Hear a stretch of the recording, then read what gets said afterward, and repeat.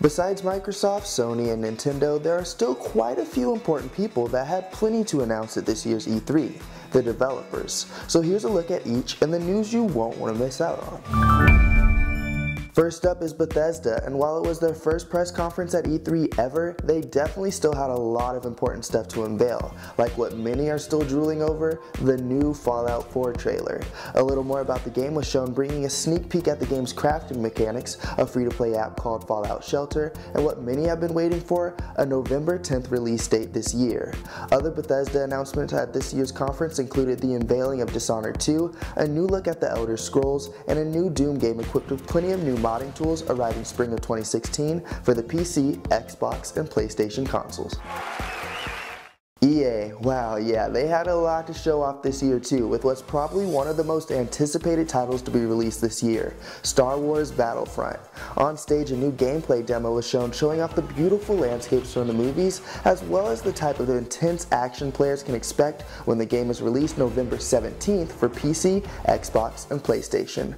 Other important news included what's being called the definitive version of Need for Speed, full of customization options. Mass Effect Andromeda will arrive during the holiday season of 2016, and a trailer for Mirror's Edge Catalyst showed this new game also arriving next year. And with a brand new title like Unravel and regulars like Madden 16 and NBA Live 16 making appearances, it was definitely a packed event for EA as well. And next to the stage was Ubisoft, where lots of big titles returned like Ghost Recon and the new form of Ghost Recon Wildlands. South Park is back with The Fractured But Whole coming next year, and of course there was Assassin's Creed Syndicate. The long-awaited game The Division finally got a release date of March 8th, 2016, so it looks like I'll be sitting on the edge of my chair for a little longer. And Rainbow Six Siege was shown with Angela Bassett as the leader of the team, with an October 13th release date and a multiplayer beta starting September 24th. Finishing things off with Square Enix with news regarding previously announced titles as well as some new ones too. A new gameplay trailer for Just Cause 3 was shown, and the game will be released December 1st this year. And titles like Rise of the Tomb Raider, Final Fantasy VII Remake, and World of Final Fantasy received a little more attention on stage as well.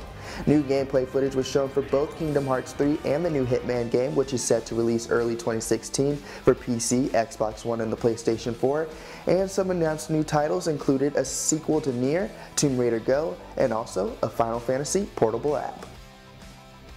Boom, there you have it. There is a quick recap of all of the press conferences from all of the developers at E3 2015. There was a lot of news. I'm especially excited for Star Wars Battlefront, Just Cause 3, and a whole lot more. But we want to know, what did you think about these announcements? Feel free to let us know in the comments section below. There's still plenty of more E3 news, so don't miss out on any of it. Keep it locked to Digital Trends.